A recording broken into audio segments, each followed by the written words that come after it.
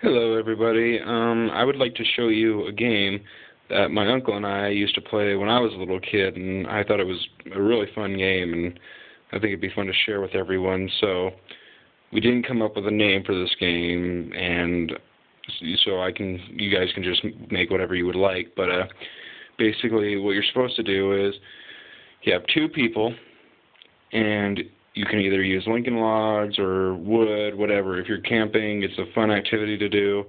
But basically, you have two people, and these are simple buildings that I created, but two people, and you create your own buildings, and these little things I got right here, this I consider would be a pawn. These would be the people, and you would set them up, and what you would do is you would take something like a coin or a bullet, something that is dense, and basically your job is to destroy the other person's building and kill all the other people that are on the other side, or in other words, knock them down.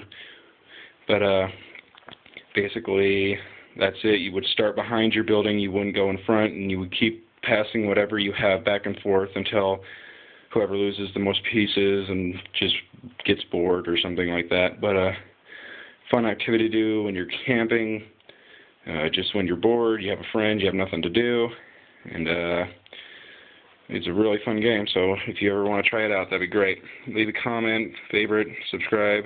Yeah.